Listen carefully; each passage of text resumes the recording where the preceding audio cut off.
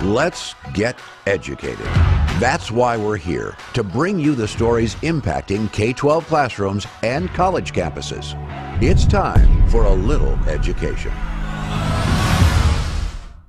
Well, hello, everyone. I am Katie Petrick, joined by David Fiorazzo. Hi. Hello. Hi. Welcome. He's very excited that you are here today. Yes. Now, as many of you know, our K-12 classical online school is enrolling students for this upcoming fall, this year. So, what are you waiting for? All you have to do, get some information, is go to freedomforschool.com. You'll get a free information packet. That's freedom, F-O-R, school.com. And when you go on the form and you say, hey, yes, we want our kids to go to your school, Freedom Project Academy, you mark educated and you say, hey, Katie and David sent me. Excellent. Now, we have a Virginia mom who is being called out for saying that parents should not have anything to do with their child's curriculum. However, the case she makes is quite interesting. Now, David. Yes. We talked about this woman a month, 2 months back. It all blurs together. But she's back with a new video. So let me know, what did she say originally, and now what is she saying? Kind of the same thing. Kind of, only different words. Yeah. Maybe. Anyway, it's a Democrat candidate that the headline said went on a tirade against parents wanting a say in kids' education. And, you know, I don't think she learned any lesson at all. She just doubled down. So she didn't really, I don't know. I guess when you hear things like that, when you're a parent, this makes you go to the school board meetings. And this makes you go and approach a teacher and say, well, wait a minute, why can't I have a say in what happens in my son or daughter's education? But we've got two different videos, the original video, and then we've got a more recent video of her updated comments. Let's start with this one. I'm sorry, but I've seen some of the parents that live in Virginia. You should not have be dictating what your daughter and son's curriculums look like. If you want to do that, there's a thing called homeschool. Indoctrinate them there, but not in my kid's public school. Oh my goodness. Okay. Oh my goodness. Now she's flipping the table. She's flipping the script a little bit. They're saying the homeschooling, that's what indoctrinates kids, not the government-run, quote, education system. Interesting flip there, huh, Katie? But she shows that she is for school choice, and you can homeschool your children. Yes, that's what I learned from that. And that's a good thing. I like the purple hair. That was there, yeah. And I like the constant smile, even though she wanted to reach out and strangle people on the other side of the video. They often do that. They smile and they're just like wanting to just cuss you out, but they're just going to smile and they're going to come off like, oh, I'm just so nice and patient. I'm a tolerant Democrat. Now, this was ahead of the 2021 Virginia governor's race. Yes. She was a Democratic Virginia House of Delegates candidate. There she is, Jessica Anderson, delegate for the 71st district. And that's, again, where you saw she was saying, like, hey, parents, you want to indoctrinate, you do it at home. And parents are like, okay. But there's more. There's a new video she posted. Yep. There is more. But that's interesting. That was before that race. And then this resurfaced of the one you just watched with her gritting her teeth, smiling with the purple hair, accusing parents of having the audacity to want to have a say in what their kids should be learning, the curriculum. But before we get to a related story where the president comes in here, they all pretty much agree with the same thing. Let's see if she rephrased or backtracked on anything that you just saw in that first video. Watch this. Do you know who didn't have children in public education when I made that video and still doesn't to this day? That would be Governor Glenn Youngkin. See, if he tanks our public education system, defunds it, forces teachers out of the field, it doesn't hurt him and his family because they're safely tucked away at a private institution. So he has no vested interest in our public education being successful, which is why I made this video, because I'm clearly pointing out that despite his language about caring about families and public school, he doesn't. Meanwhile, I still have 2 children in the public education system. I have an active interest in them being successful. and their peers being successful. I participate with the PTA. I have communications with their teachers. I go to the school board meetings. In fact, I even organize a Facebook group so that we could have connection between educators and families.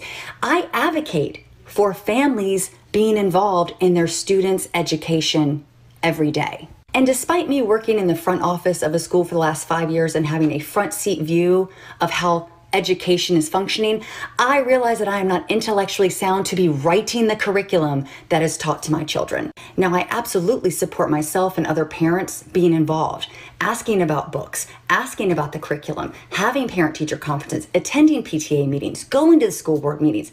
This is important. I want you to take an active role in your child's education. But again, you shouldn't be writing the curriculum, and that's what the video was about.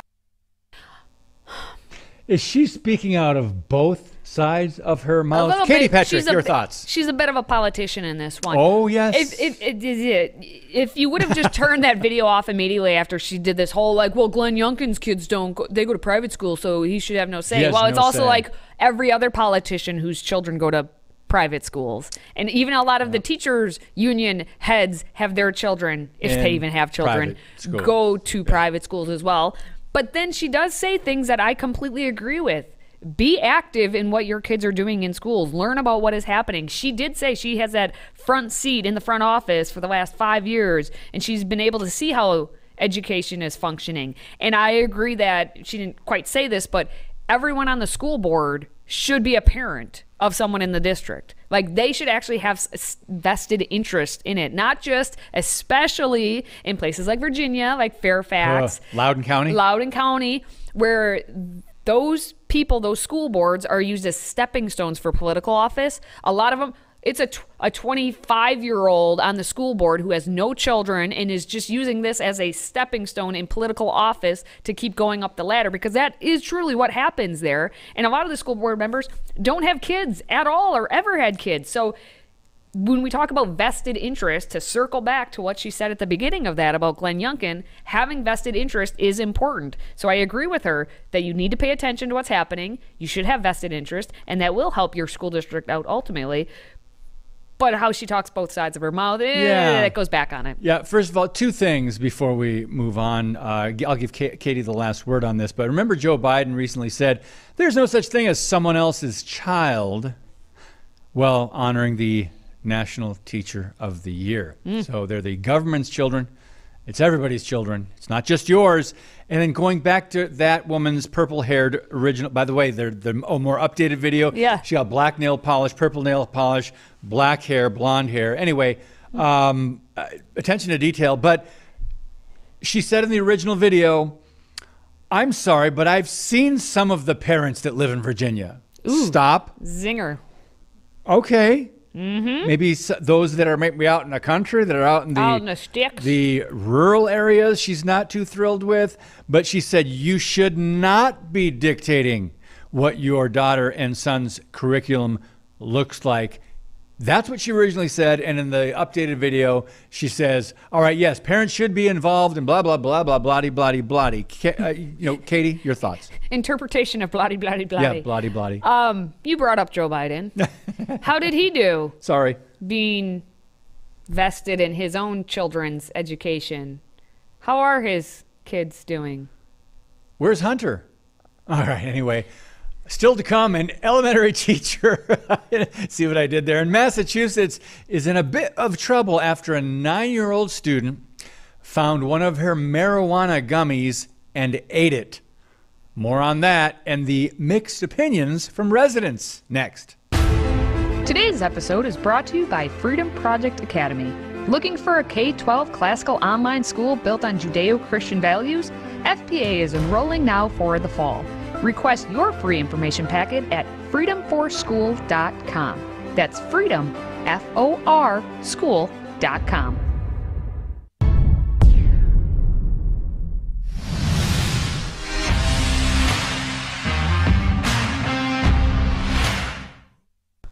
FYI, PSA, all of the things. David. Yes. Do not bring your edibles into the classroom. Edibles? Like yes, your edibles. Protein bars? If they have certain drugs in them, yes, those. Okay. Okay. Now, this shouldn't be hard to understand why you wouldn't bring edibles in the marijuana kind into a classroom, but here we are.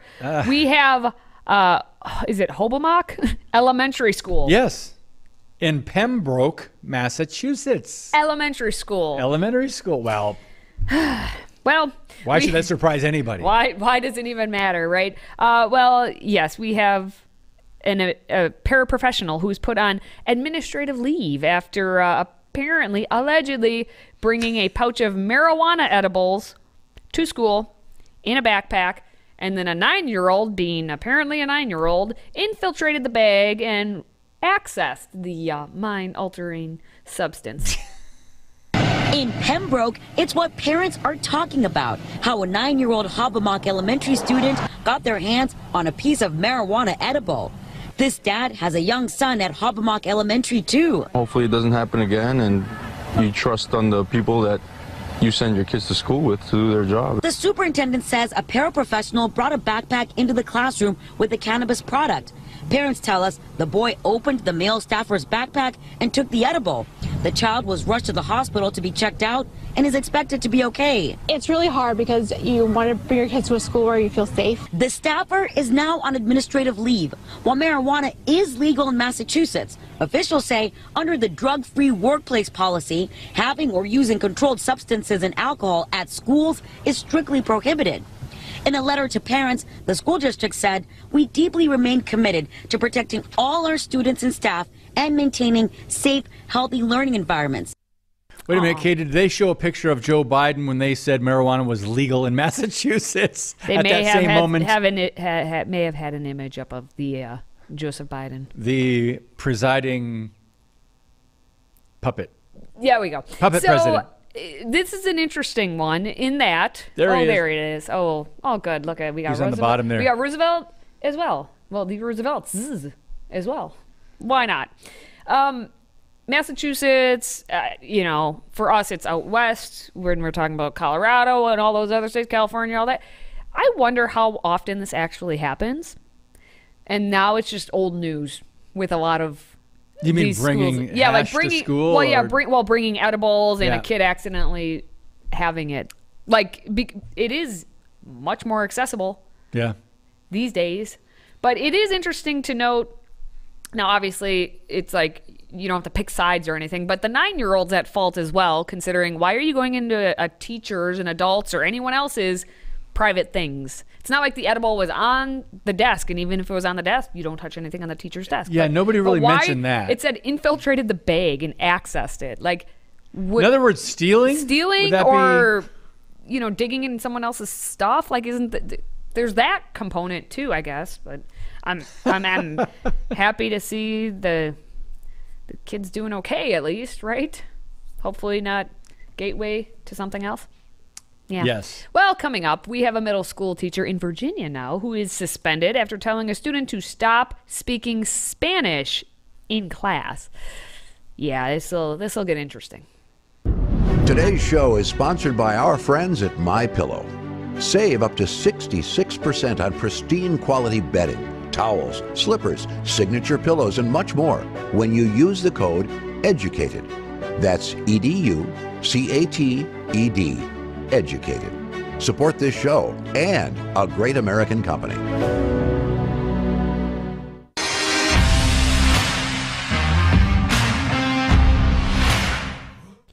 No habla español. That's about the amount of Spanish I know. Really? Yeah, I took German. Okay. Sprechen Sie Deutsch? Ja? No. Nein? Oh, okay.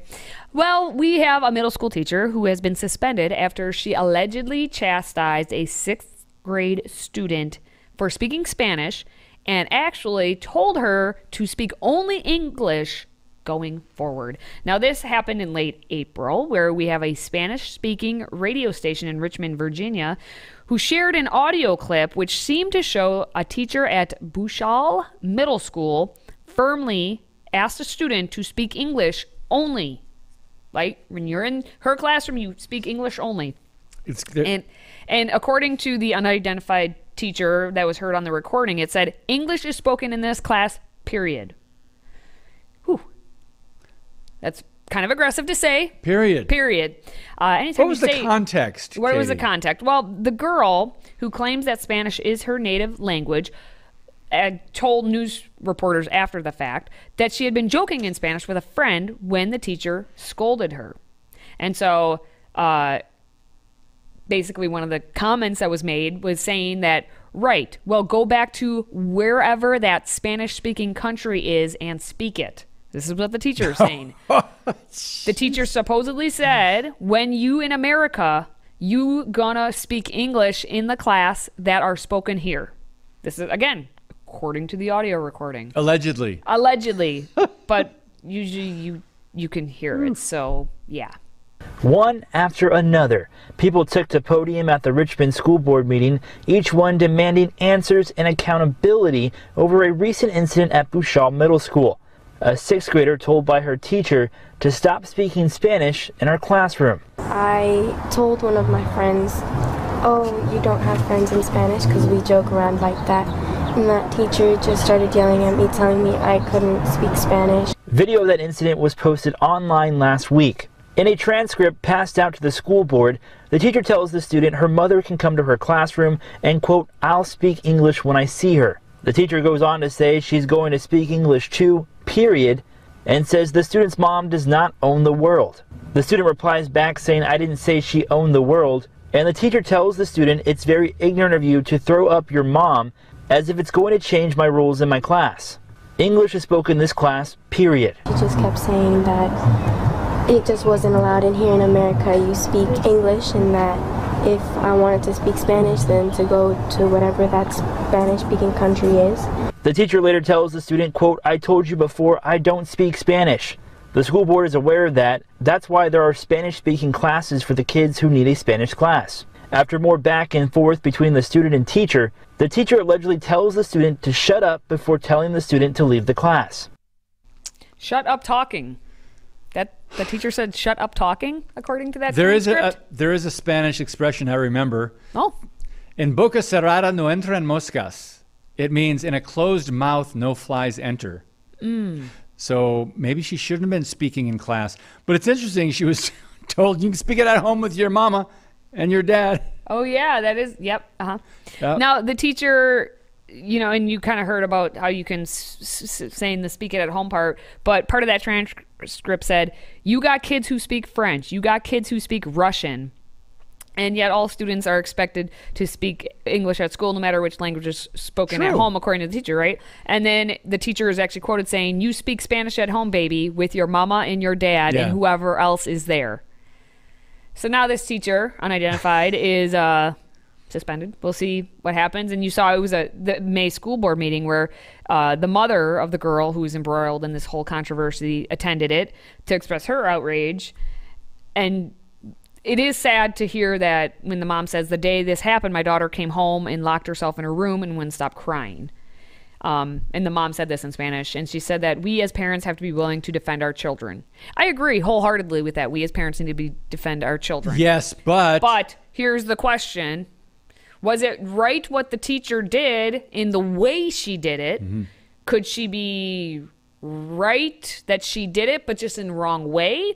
Thoughts, feelings, understandings? Yeah, everybody speaks English in the classrooms in these schools. But interesting, yeah, you have to be willing to defend your children, but are you defending your children when it comes to the transgender ideology that they're shoving down kids' throats in sex ed or health or whatever, social studies, math class, history, every subject? But the other thing is, and I'll let you finish up, you saw a picture of former President Barack Hussein Obama there that was colorized and made him look like an icon, a hero. In the previous story we did, there were the Democrat presidents, Biden and I think Roosevelt and whatever. I actually had a teacher friend who was told to remove a picture from his wall of Ronald Reagan. So get that down, get all Republicans out, but you're allowed to. Anyway, just an observation I made that is totally irrelevant from the story, but disturbing to me nonetheless. There's a little quinkadink, if you will, with it, maybe. Well, anyway, it's just fun. The two stories in a row, they saw pretty, the pictures. This is how the news operates, basically. Now, still to come, we have a 17-year-old in Arizona who's setting the bar pretty high for his fellow peers, as he's not only going to earn his high school diploma, right? We're in graduation season here. But he's also graduating with 3 college degrees as well. We're going to meet this little brainiac next. If you have a smartphone, tablet, Roku, or Apple TV, consider downloading the FreedomProject Media app. It's 100% free and includes all of our weekly shows, plus lecture series, archive programs, and award-winning animated videos for families like the Presidential Minute, Battles of America, and Heroes of the West. Don't rely on the social media giants to keep you informed. Simply download the Freedom Project Media app from your app store and allow notifications. And we'll let you know when a new video is ready.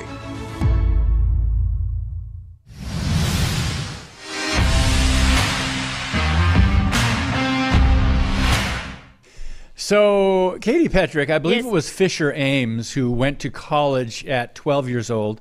And I think he graduated from Harvard, if I remember right, at 16. 15 or 16, something 15 around there. or 16. Now, we've got a 17-year-old set to graduate with 3 college degrees, not to be outdone by Fisher Ames, the author of the First Amendment of the Constitution. This young man, 3 college degrees along with his high school diploma. This youngster is in Arizona, and he's getting ready to graduate this spring.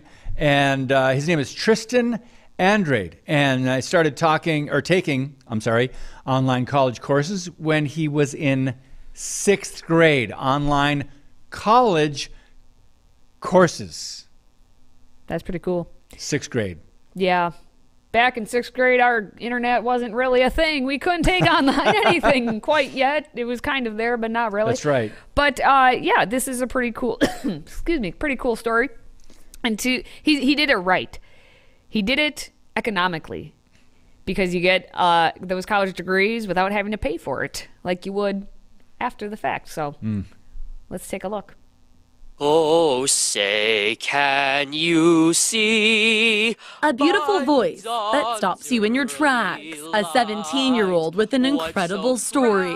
I'm going to be graduating with an associate's in artificial intelligence, computer science, and mathematics. Tristan Andrade is doing big things. He first started taking college classes when he was in 6th grade, and by the time he was in 8th, he dual enrolled through Estrella Mountain Community College. He dual enrolled, homeschooled, which allows me to pursue both my high school diploma and my college degrees at the same time. This is just the beginning. I want to be an AI engineer. Next stop, ASU, to pursue that career path further. Brainiacs. Katie Petrick, did he say he was homeschooled and that allowed him to pursue these degrees? Did I hear that correctly? Well, it said it's like along the lines like as homeschool. I thought I heard him say that. Yeah, it sounded, he said something with homeschool. Because how could he have the time to do all this online when he was in, anyway. Great question. Either way, the fact that you're 17 years old, he's got 3 associate's degrees essentially. It's quite an interesting story, and again, a smart way to do it since he didn't have to then pay for it as much as you would. So it's kind of like buy one, get 3 free, although he obviously did a lot of work to getting those degrees. And the fact that he's continuing on, he knows what he wants to do, and so that's a smart way to do it. He's headed to Arizona State University, and for other young students looking to follow in his steps, here's his advice. He strongly recommends taking high school and college courses concurrently to get a head start and save time and money. Katie, what's concurrently? At the same time? Same time, concurrent. That's what I thought. You didn't get, did you even get 1 degree there, David? Ooh, burn. Ooh. This guy got basically 4 degrees, 3 college and a high school. Anyway, if you like what you just saw here, or even if you didn't, if you could just do your thing and maybe like this video, subscribe, share, all the fun things, comment, all of it. We'd appreciate it very much so. And send us your feedback. We'd like that too. Now for David and myself, thank you for watching, thank you for listening, and thank you for supporting this show. Yes. Until next time, stay educated.